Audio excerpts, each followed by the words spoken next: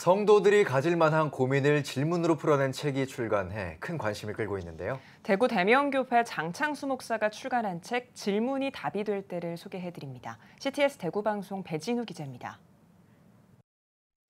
하나님은 성경 인물에게 수많은 질문을 던집니다.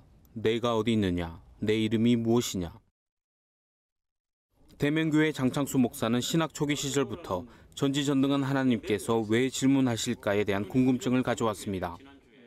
15년간의 목회와 깊은 성경연구 끝에 장 목사는 하나님의 질문과 인간의 질문에 차이가 있다는 것을 깨달았습니다. 그런데 하나님의 질문은 근본적인 인간의 질문과의 차이가 그 질문 속에는 여전히 사랑하고 안타까워하는 마음을 그 질문 속에 내포하고 있습니다.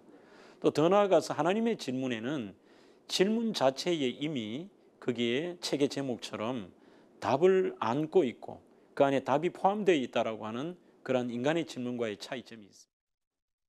저자는 하나님의 질문 16가지를 통해 영과 육이 지쳐있는 성도에게 위로와 평안 그리고 희망을 주기 위해 이 책을 집필했다고 밝혔습니다.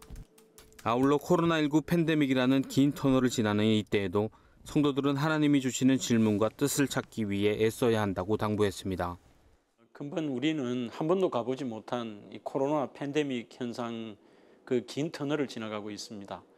그러면서 분명 이것은 사회적 또 자연 환경적인 현상을 넘어서서 분명 하나님의 뜻이 계실 것이다. 장 목사는 또 절망에 빠져 있는 인생에 먼저 찾아오시는 하나님을 기억하고 이 책의 질문을 통해 삶과 신앙생활 가운데 해답을 찾길 바란다고 당부했습니다. 모세가 생각하기에 자기는 절망이고 아무것도 할 수 없는 존재라고 생각했지만 결국은 그래도 하나님은 아무것도 없는 모세의 손에 들린 그 지팡이를 통해서 하나님이 함께 하시면 위대한 사역을 하시겠다는 뜻입니다. 그래서 오늘 이 시대에 아무리 어렵고 힘들지라도 하나님이 함께 하시면 여러분들이 가진 지금 현재의 모습 그대로를 가지고 하나님이 사용하신다는 것이죠. CTS뉴스 배진우입니다.